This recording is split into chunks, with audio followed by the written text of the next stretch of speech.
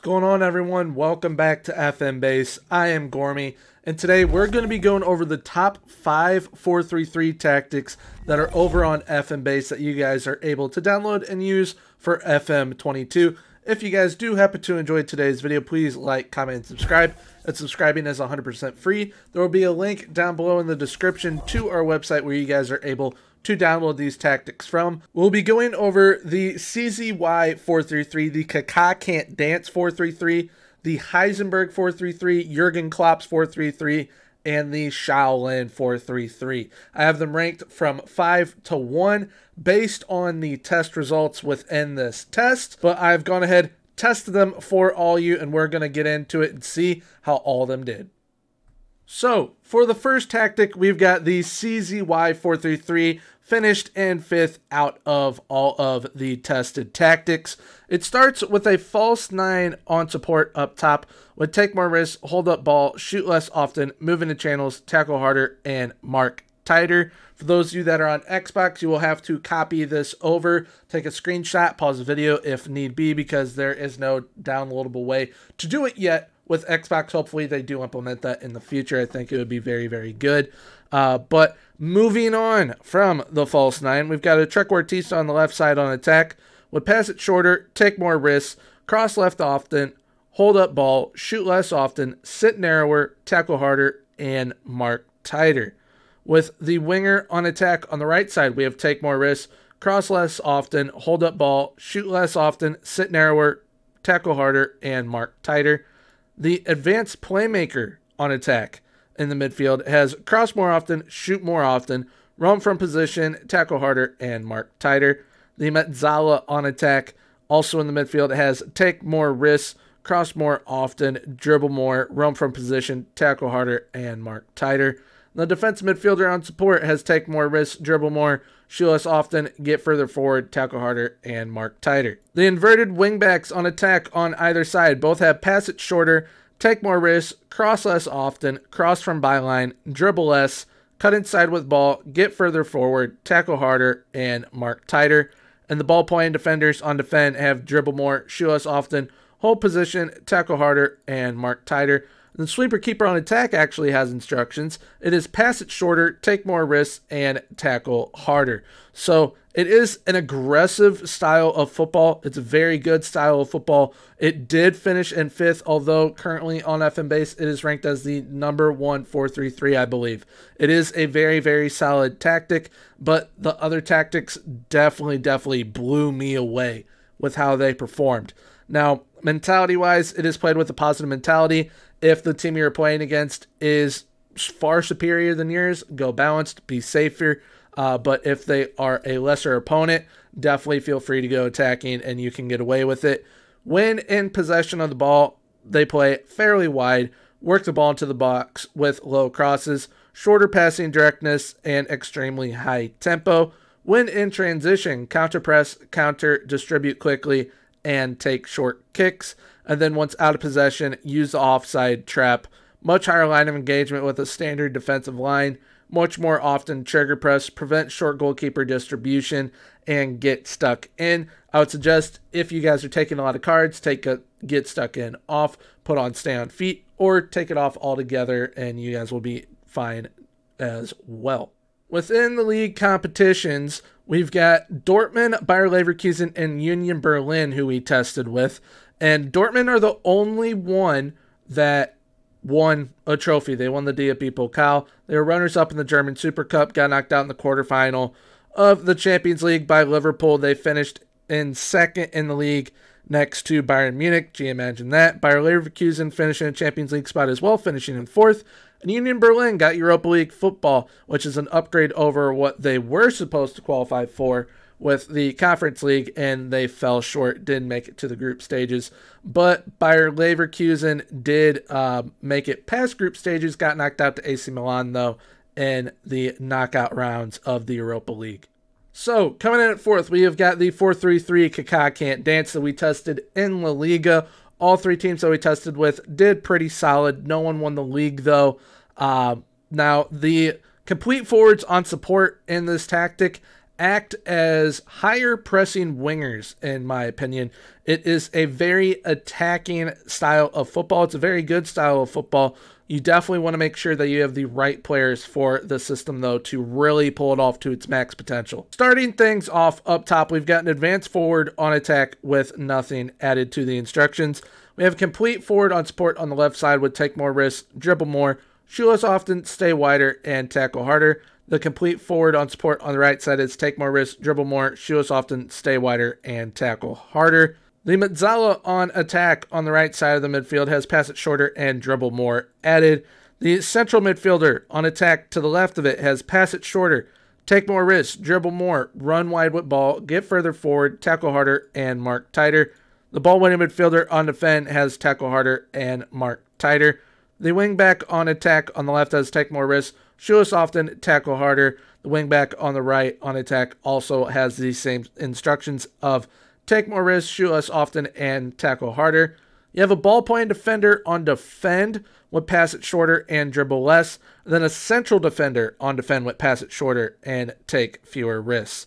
Then you have a sweep keeper on support with no added instructions.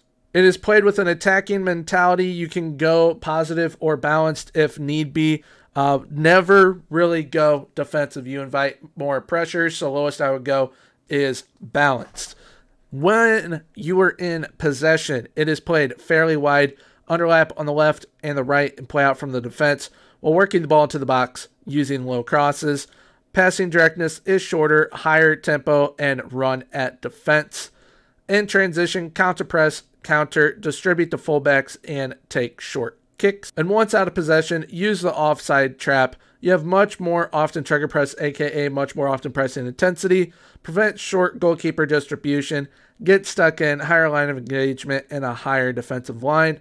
And once again, with get stuck in, if you guys are conceding more cards, feel free to take it off or switch it to stay on feet. Now, here we are at the competition screen. Real Sociedad, Barcelona, and Athletic Bilbao are the clubs that we tested with. Real Sociedad finishing the highest in the league out of everyone.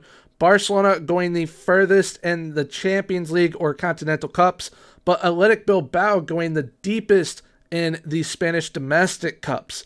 Now, Real Sociedad finished second in the league on 84 points. Valencia had an unbelievable season. You can definitely tell that Gary Neville is not their manager there. Barcelona finished in third. They got knocked out in the quarterfinal of the Champions League, the Man U, but got knocked out early in the Spanish Cup and got knocked out by Real Madrid in the Spanish Super Cup. Athletic Bilbao, however, they were not in the Champions League or Europa League, but they were runners-up in the Spanish Cup and then got knocked out by Atletico Madrid in the Spanish Super Cup. Real Sociedad got knocked out in the first round of the Europa League knockout rounds. Now, the teams here in the Liga definitely did perform well. A club like Athletic Bilbao, who has never been relegated before, getting to a Spanish Cup final with this tactic, that's very, very nice to see. In my opinion, they overachieved with what they were up against in the league. I mean, playing against the likes of Barcelona, Real Madrid, Atletico Madrid, Sevilla, Villarreal now. I mean, it's definitely not an easy league at this point in time in reality, and I think that Athletic Bilbao did very, very well with this test, with this tactic, so I would definitely suggest giving this tactic a go if you have a upper to mid echelon type team, like one of those teams that are on the brink of breaking into the top six, but need that little bit extra boost. I think that that is a perfect tactic to use with those type of clubs. Next up, coming in third, we have got the Heisenberg 4-3-3, and the Heisenberg 4-3-3 really impressed me. I really like the results that we got with it. It starts off with an advanced forward on attack up top, would take more risks, dribble more, shoot less often, tackle harder. Two wingers on support on either side would take more risks, cross from byline, shoot less often, get further forward, and mark tighter. Two central midfielders on attack would take more risks, dribble more, shoot less often, move into channels, tackle harder, and mark tighter. You got a roaming playmaker on support, which I think is becoming a very underrated role within tactics nowadays, as dribble more, shoot less often, move into channels, tackle harder. The inverted wingbacks on attack both have take more risks, dribble more, shoot less often, get further forward, and tackle harder. The ball-playing defenders on defend have dribble more, shoot less often, stay wider, tackle harder. Sweep keeper on support is left as is. It is played with a positive mentality. Once again, you can go balanced or attacking depending on who you guys are playing against. When in possession, you play fairly wide, play out from the defense, work the ball into the box using low crosses, slightly shorter passing directness, extremely high tempo. When in transition, counter press, counter, and roll the ball out. Out of possession, use offside trap, much more often trigger press, prevent short goalkeeper distribution. There we go, I can English. Much higher line of engagement in a standard defensive line. So here we are in the Serie A testing with Milan, Atalanta, and Sassuolo with the Heisenberg tactic. This is where we get our first major trophies, and it's a double by AC Milan. AC Milan won the league on 95 points, and they won the Europa League. They had a very tough group in the Champions League with Liverpool, Bayern Munich, Milan, and RB Salzburg, and they won the Europa League, so they did very, very well within that competition. Atalanta getting a Champions League spot, once again, finishing on 82 points, equal with Lazio, but Lazio finishing higher due to goal differential, and Atalanta finished above Inter, Napoli, Juventus, and Roma, and then Sassuolo finished in 8th, just missing out. All the teams performed very, very well. I want to take a look real quick at how many goals were scored within the league from all three of these teams. Now, as you guys can see, this tactic is able to bang in the goals, especially with a team like AC Milan banging in 95 goals. But it is more of a total team play type tactic. So if you guys are looking for a total team play tactic that can bang in the goals once you have the perfect system going with your players, and it is total football, a total team, I definitely suggest giving the Heisenberg tactic a go. All right, so here we are at number 2 now with the Jurgen Norbert Klopp 4-3-3 Liverpool style tactic. It is a very, very good tactic. I have tested this previously here on FMBase. There will be a card up top for you guys to check out this video at. Very, very solid tactic, very attacking tactic, blows the opposition out of the water. And as you guys can see, we did test with Liverpool here, but getting things started tactic-wise, we've got an advanced forward on attack up top, would take more risks, dribble more, and shoot less often. The inside forwards on attack on either side have shoot less often and sit narrower. The Mazzala on attack has dribble more, shoot less often. Box-to-box midfielder on support has take more risks, dribble more, shoot less often, move into channels. The roaming playmaker on support has dribble more, shoot less often, move into channels. The wingbacks on attack have take more risks, cross from byline, shoot less often. The ball-playing defender has dribble more, shoot less often on both of them. Then the sweep keeper on attack doesn't have anything added. It's played with a positive mentality. Once again, you guys can go balanced or attacking depending on who you guys are playing against. And then once in possession, it is played fairly wide. Play out from the defense, work the ball into the box with low crosses, extremely high tempo. In transition, counter press, counter, and roll the ball out to the right center back, I believe it is. And then once out of possession, there's a lot here. Use the offside trap, much higher line of engagement, higher defensive line. Use tighter marking, much more often trigger press, prevent short goalkeeper distribution, and get stuck in. Once again, if you guys are having troubles with the cards, feel free to take get stuck in off, put on stay on feet, or just take it off altogether. This is my type of tactic. It doesn't have a whole lot going on to where it is just an absurd amount of instructions. It's nice and simple and is very, very overpowered. Let's see how the clubs did in the competitions. So we tested with Liverpool, Brentford, and West Ham here in the Premier League with the Jurgen Klopp 4-3-3. Liverpool winning the league on 101 points. They were absolutely phenomenal. But Brentford finishing in second. Brentford finishing in second in the Premier League. That is absolutely unbelievable. West Ham with a top 6 finish, finishing in 6th on 69 points. Very nice. And then Liverpool were runners-up in the Champions League final. You guys will see who to in a moment. They won the FA Cup and they won the Carabao Cup. So they had a nice little treble. West Ham were the only other team out of these three to go deep in any competitions, and they went deep in the Europa League. They got knocked out in the semifinal to AC Milan. That is why AC Milan was able to win the Europa League final. But now let's see how many goals were scored by Liverpool within the league. All right, so Liverpool are absolutely crazy with this tactic. They scored 130 league goals. Very, very nice. Brentford scoring 79 equal with Man U, and West Ham, they scored 66. So not as potent. I mean, they really only have one legitimate striker in Mikel Antonio, so that's kind of understandable. But, I mean, if West Ham had someone like Dominic Calvert-Lewin, they probably had like 90 goals. But Liverpool scoring 130, absolutely absurd. Let's see what tactic takes the #1 spot. All right, so here we are at #1. It is the Shaolin 4-3-3. This tactic is absolutely insane. This is one of the best tests I've ever seen with a tactic.